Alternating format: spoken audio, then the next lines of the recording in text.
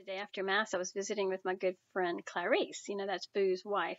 And she was telling me how she had been trying to get Boudreaux to quit drinking so much beer, that she thought he was drinking too much beer every day after work. He'd come home and have a couple beers. She said she thought of a good lesson to teach him. So she went out there. He was sitting on the patio. She went out and she brought a glass of beer and a glass of water. And she took some worms, some fishing worms that he had in the refrigerator out. And she took two worms and she dropped one in the glass of water and one in the glass of beer. And she said, I want to show you this. I want to show you what you're doing to yourself. Look at those worms and tell me what you think.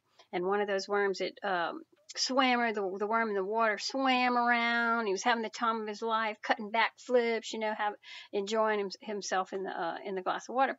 The other worm that was in the glass of beer, he swam around for a second or two, but then he really started getting sluggish, and eventually he dropped down to the bottom and curled up and died.